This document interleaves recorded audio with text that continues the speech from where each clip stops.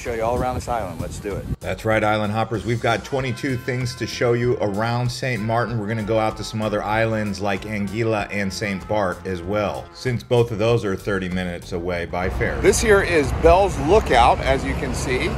Now over here you have the Caribbean, and inland you have the lagoon. So down here you have where the airport is, Maho Bay, and all that. This is on the south side of the island, which means it's actually in the Dutch part of the actual island. Down there you can see the Simpson Bay Lagoon. It's located at Coal Hill, and on a clear day from here you can see Saba, St. Kitts and Nevis, and it really is a great viewpoint. The statue you'll see here is William Henry Bell. He was the second of 7 children in the Bell family, and they actually purchased the Cape Bay estate. Now here we are in Philipsburg. Philipsburg is likely where many of you who are arriving by cruise ship will be arriving.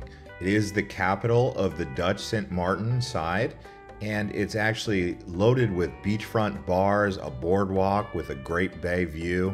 You also have Front Street, many different duty-free shops, and there's several casinos here in Philipsburg. Also, there's the ruins for the 17th century Fort Amsterdam and an indigenous museum for the Arawak people. Now here we are at Maho Bay. This is the world famous crazy airport landing and takeoff. So people like to come hang out, swim, and then wait for the jumbo jets or the Cessnas, the Lear jets to all fly in. People come here and take pictures.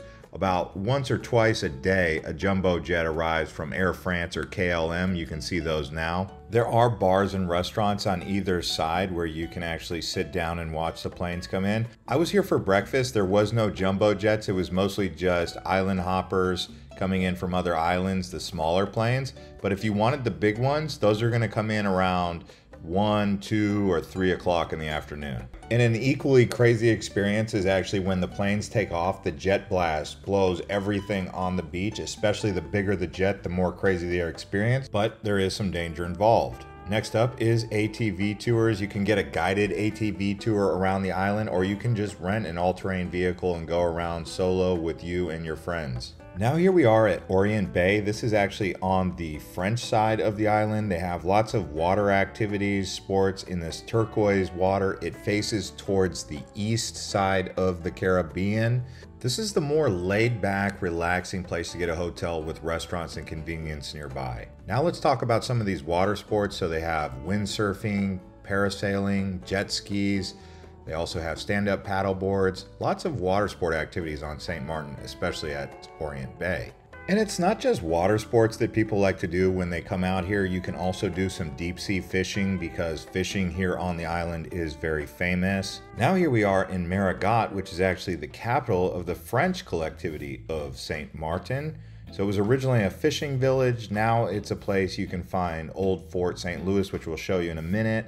They also have the main plaza, historic Rue de la Concordia, and then you can also catch ferry boats from here. So it's a really important part of French Saint Maarten. Also, I found it to be a great place to walk around and pick up souvenirs here, supporting the local artists and the vendors. So this is one of the most popular actual markets. And as we continue to show you around Saint Maarten, I want to let you guys know that we are island hopping across the Caribbean here in the Antilles. So expect more videos. If you're looking for that kind of information, we're definitely going to show you St. Kitts, Anguilla, St. Barths. So stick around for that and subscribe to the channel. Now here we are at Mullet Bay. Now Mullet Bay might not be as famous as Maho Beach or Maho Bay because it doesn't have the airport. But in my opinion, the beach is actually better than Maho Bay for swimming, relaxing. So if you're looking for the ultimate relaxing beach on this island, this is probably where you're going to want to go. And when it comes to local food, you can of course get some steaks with some potatoes. It's going to be like a little bit French or Dutch style. Then you have bang bang shrimp wrap, which was delicious. I also got some calamari. Do expect plenty of seafood while here. Lobster's famous. I also went out for a nice sushi dinner.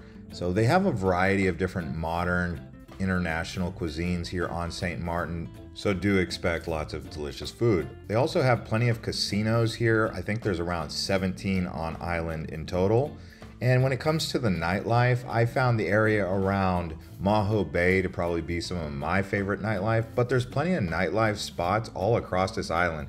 In fact, it's one of the most nightlife friendly islands you'll find anywhere in the Caribbean. Simpson Bay is another area that's going to have a lot of nightlife activities. And if you were to say which side has better nightlife, most people would say it's going to be the Dutch side over the French side. And just as a friendly reminder, there are timestamps below, so if you want to jump around from location to location or check each location for your itinerary, I'll put a link to all that down below in the description. Also, if you're just coming in for one day and you want to get a really good bang for your buck, check out Island Sightseeing Hop On Hop Off bus for around $40 per person. Next up, taking the ferry to Anguilla. They have two different ferries, one from Marigot and one from the airport.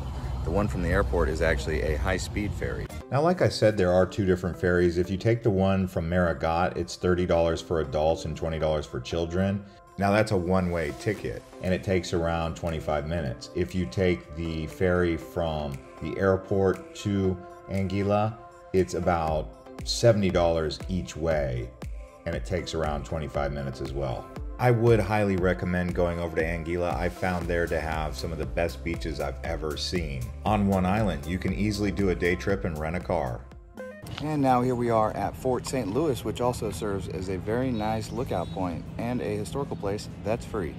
The fort was built in the 18th century to defend Marigot's harbor and its warehouses, and it was built during the reign of King Louis. And aside from being an interesting historical landmark here, you'll also get great views looking out towards the French side, even towards Anguilla on a clear day. There's also some very interesting creatures that live here, like these iguanas that you'll see kind of roaming around. They're a bit photogenic and not too intimidated by you getting close for a picture. And there's actually some interesting history about how the French and the Dutch were colonizing this island and developing these forts to protect themselves as they had an interest in the New World. So if you wanted to explore some of that history, I would suggest it because it is quite interesting, and knowing about it before you get here will really give you some good background on the island. What we're going to do now is we're actually going to drive out towards the rainforest area, the more lush and green part of Saint Maarten here. And as you can see, I actually rented a car while I was on the island. It's a great cost-efficient way to get around.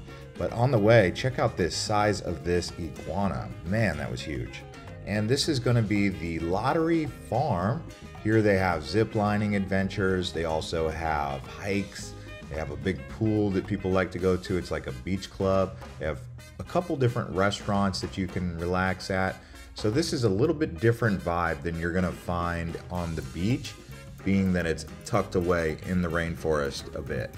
There isn't an entry fee to get into Lottery Farm, but if you wanted to use the pool or some of its amenities or even go to the restaurant, obviously you'll pay as you go, depending on what you choose to do, even if you choose to go zip lining.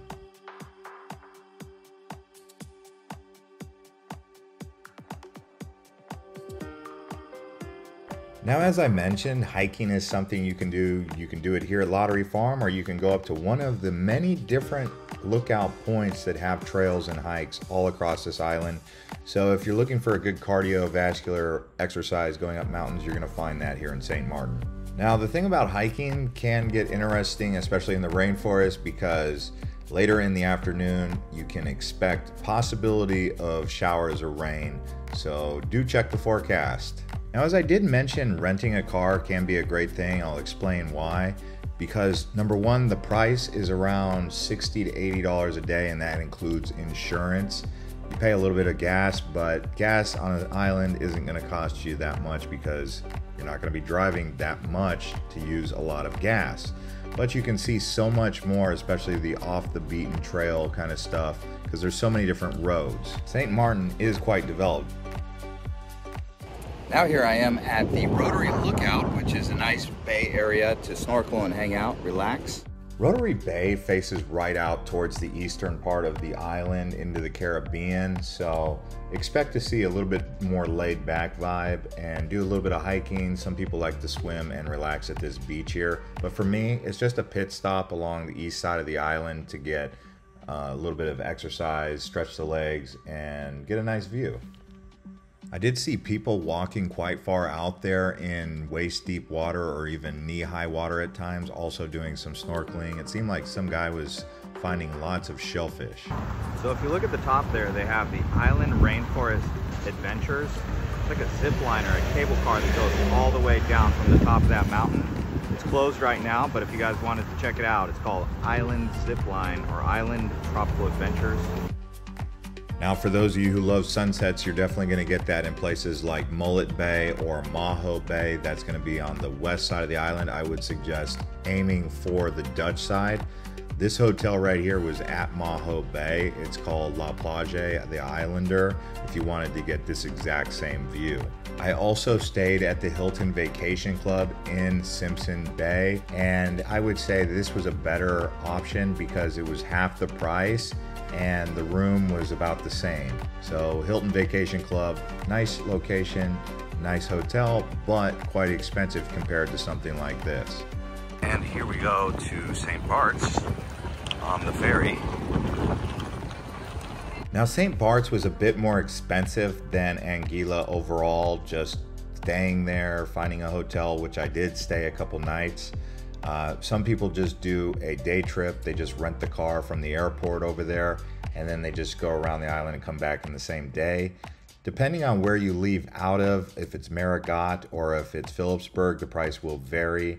I paid about $70 each way. So overall, St. Barths is definitely more ritzy. It's probably my favorite island I've been to in the Caribbean so far, to be honest. We do have a full St. Barths travel guide coming soon, so do be on the lookout for that if you're interested. Also Anguilla, and I highly recommend subscribing to our channel here. This is like the only beach I've found on Saint Maarten where there's nobody.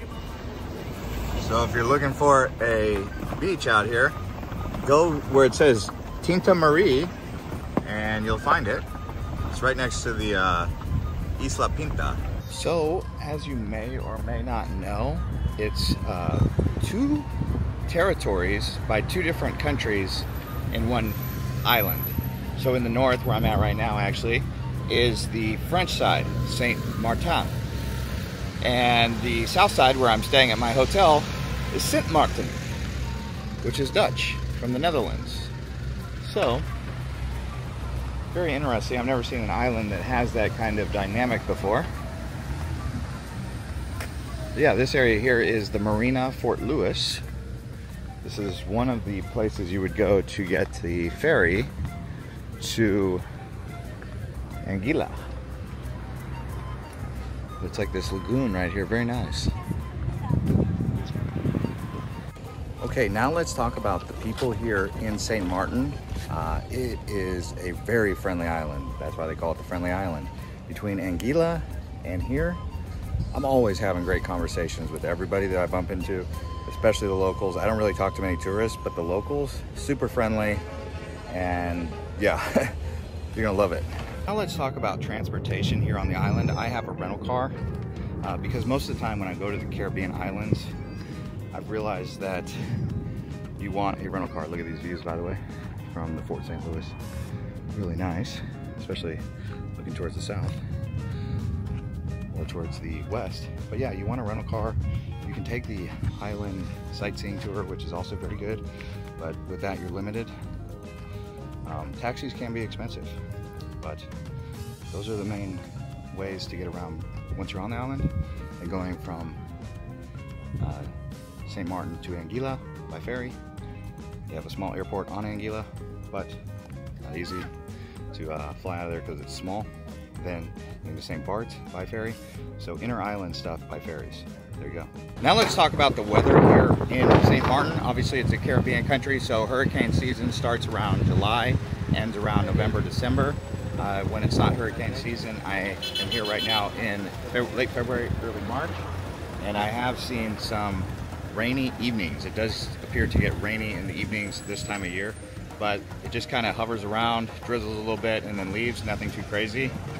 But most of the time, it's hot, so definitely dress accordingly. I like to wear these long sleeve UV resistant shirts, maybe a hat, definitely bring some flip-flops and board shorts. I would say here You're going to want to wear bathing suits a lot because there's so many different beaches that you may want to go swimming in, or beaches that you want to walk around. It's easier to walk around in flip-flops than it is to walk around in shoes on the beach. Thank you everyone for watching this episode of Island Hopper TV. You can also watch St. Barths and St. Kitts and Nevis next.